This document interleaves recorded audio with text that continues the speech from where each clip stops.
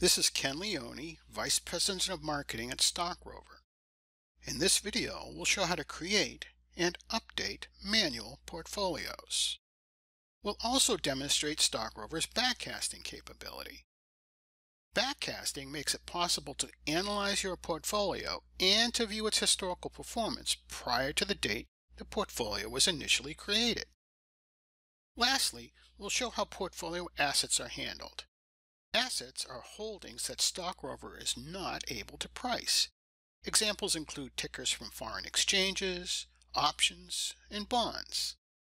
Assets allow you to track the value of holdings in a portfolio that are not traded in markets that Stock Rover covers.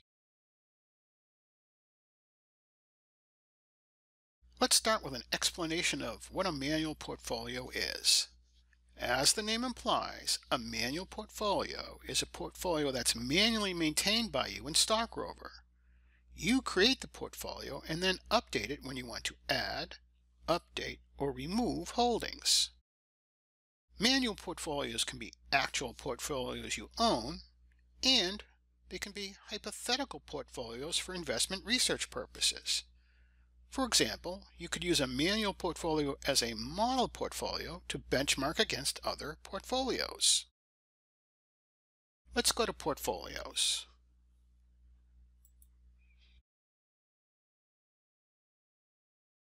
Manual portfolios show with a different icon than linked portfolios, which are portfolios linked to brokerages.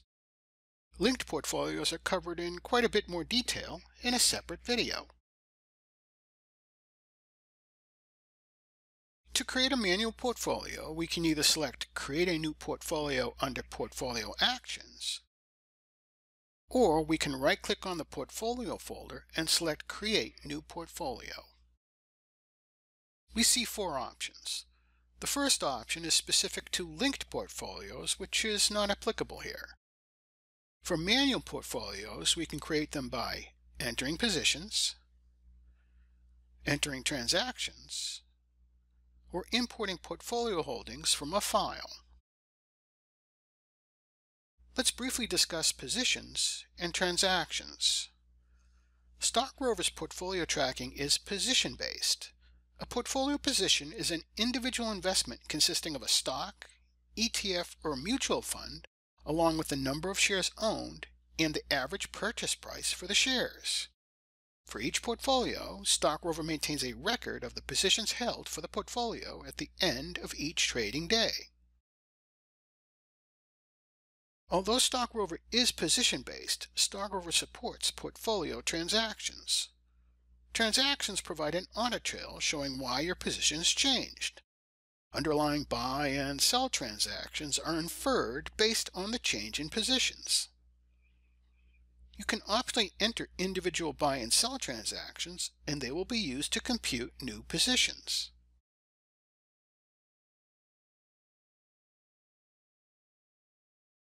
Let's create a portfolio by entering positions. We'll start by giving the portfolio a name. We'll call it My Model Portfolio. We'll pick a data record, which is when we first held positions in this portfolio. We'll pick January 24th, 2024. Our first position is Apple. We purchased 100 shares. Note, the cost per share will be our current price if the date of record is today, or the close price for an earlier date of record. We can adjust the cost per share to reflect the actual buy price. Our second position is Microsoft.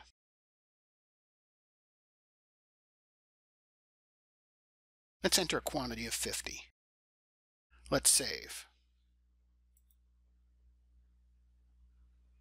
We now see our current positions. Let's go to the Transactions tab. We see the two buy transactions that were inferred to create the positions. If you have many holdings, you can create a portfolio by importing the holdings from a file. We'll go back to Create New Portfolio. We'll select Import Holdings from a file. we have a number of options. We can select to import our positions as of a specific date. We can also import based on ticker, quantity, and buy date. This option allows us to import buy and sell transactions across multiple dates, and Stock Rover will infer the positions. We can also import from a Stock Rover portfolio export. You can export a portfolio and save it with its full history and later import it. We'll import our holdings as of a specific date. First, let's take a quick look at the file format. We can see that we have a column for ticker, quantity, and cost. Note, the cost per share is optional. If we don't specify a cost per share, the close price as of the date of record will be used. We'll select June 7th, 2023 as our date of record.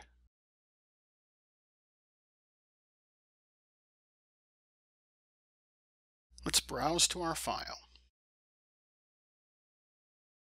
We'll select it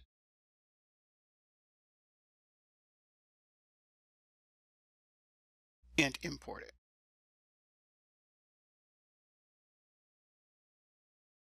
The Transaction tab is showing the buy transactions that were inferred to create the positions. Clicking on the Positions tab shows our portfolio's positions.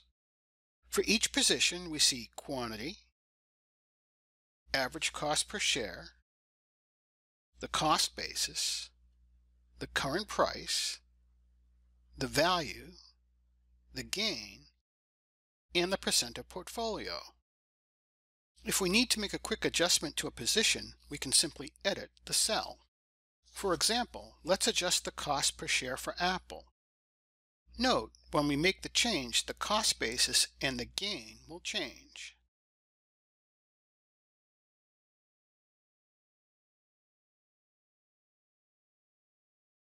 Let's save. Once a manual portfolio is created, we may want to update the portfolio to reflect a change in holdings or to add history. We can edit the portfolio directly in the Portfolio Manager, or we can import the updates using a file.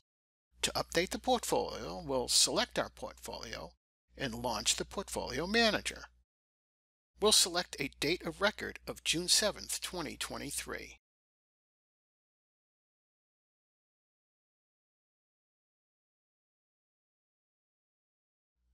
In the Positions tab, we can add positions. We can also modify an existing position.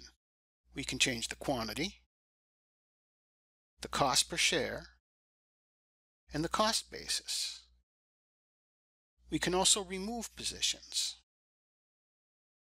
Let's go to the Transactions tab. We can select Add Trade to add transactions.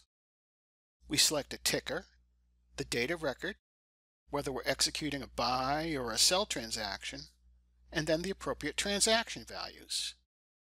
Clicking Add allows us to add another transaction for that date of record. We'll click Add and Finish when we've completed all the transactions for that date of record. We can also update the existing transactions. We can adjust the quantity, the buy price, the amount of the transaction, and the balance, which is the current quantity after the sell or buy of that transaction. We can also delete transactions. Let's update a transaction. For Amazon, we see we bought 150 shares. Let's change that to 125. Notice the amount and the balance will change. Let's save. When we go to the Positions tab, we see our quantity has changed along with the cost basis, the value, the gain, and the percent of portfolio.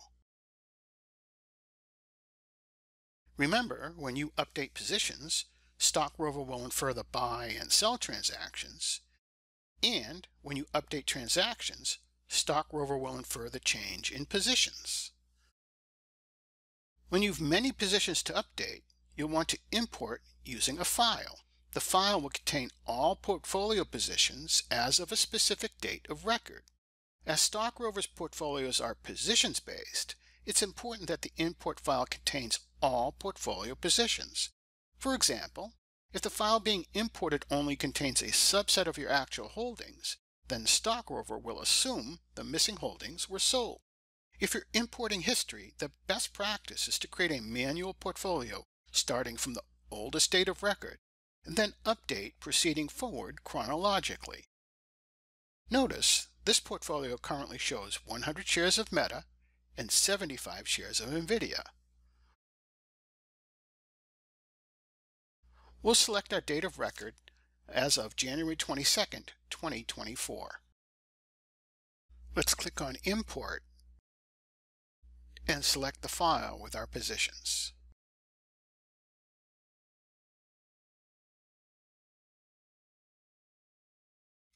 Notice Meta shows 50 instead of 100 shares, and NVIDIA shows 25 instead of 75 shares. So we reduced our positions for these two holdings, and we've added new positions too. Let's import. We now see our new portfolio positions. When we select the Transactions tab, we see the buy and sell transactions that were inferred based on our new positions. When you create a manual portfolio with no position history, you can always analyze the portfolio and view its historical performance via Stock Rover's Backcasting feature. Backcasting shows the performance of holdings earlier than the first position date and can go all the way back to Stock Rover's first date, which is January 1st, 2007. In that way, you can see what the performance of your portfolio was prior to your actual purchases. Backcasting works well when a portfolio hasn't changed or has experienced minimal change. Backcasting is configured via the Portfolio Manager. In the Positions tab, we can see that backcasting is enabled by default. This portfolio was established on June 7th, 2023. Selecting Explain shows a brief explanation and also allows us to enable or disable backcasting for the selected portfolio. We'll leave the backcasting enabled. Let's go to the Analytics.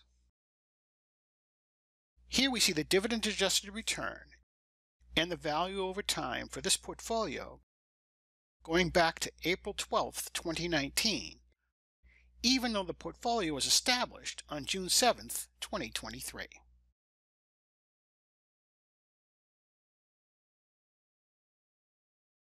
When you enter positions or transactions, the tickers are verified to make sure that they can be priced.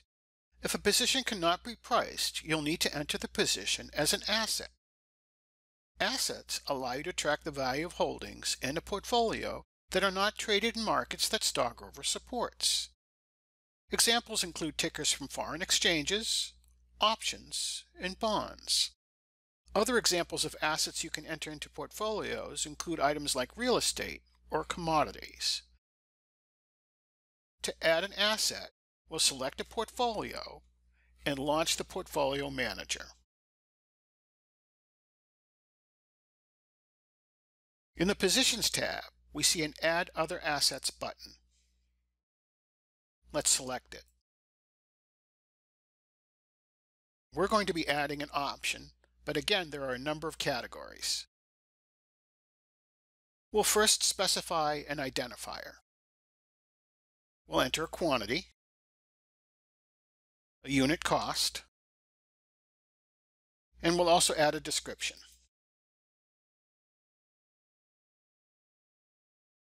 We'll add and finish.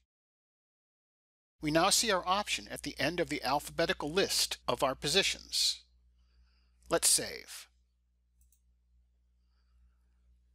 Let's go to the table. In the table, we'll see at the bottom a summary line for our assets. Let's expand assets. Here we'll see more detail on our asset or assets that we've added to this portfolio.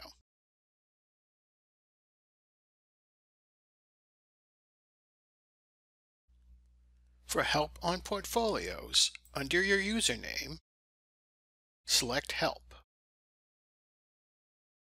Scroll down to Portfolios and select it.